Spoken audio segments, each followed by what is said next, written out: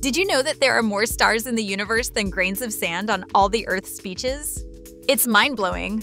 Our Milky Way alone has about 100 to 400 billion stars. And speaking of stars, they're not all the same.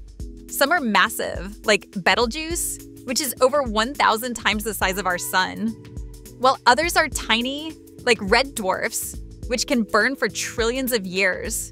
Stars are born in nebulae, those beautiful clouds of gas and dust, and they spend most of their lives fusing hydrogen into helium in their cores.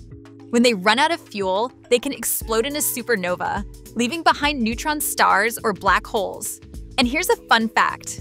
The light from some stars takes millions of years to reach us. So when we look up at the night sky, we're actually seeing the past. Isn't that wild? Stars are not just twinkling dots, they're the universe's way of telling us its story.